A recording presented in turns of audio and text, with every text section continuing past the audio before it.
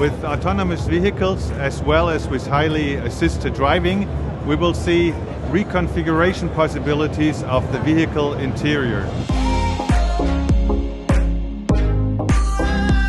The cockpit can contribute in this way that we combine all possible actuations and functions into one whole safety system.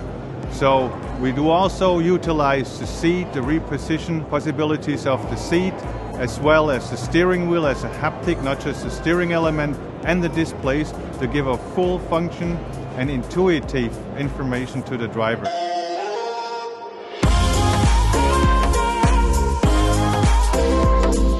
The seating positions of today's vehicle are tested in standard position, and we have a high level of safety in those configurations. Those new seating positions require new positions of safety systems, airbags, as well as seat belts, and we have to make those new seating positions as safe as we are today.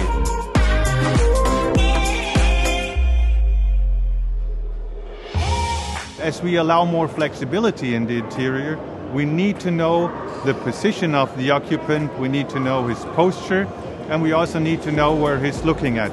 That's why this interior observation system is a major contributor to those safety functions.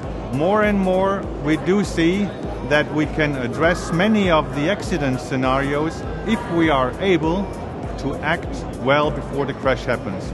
We developed one system, the proactive side impact protection, where we deployed an airbag to the side before the crash happened. So the crash zone was outside of the car and absorbing energy. And the same thing we will see in the future also to the front. So that opens a great variety of additional functions.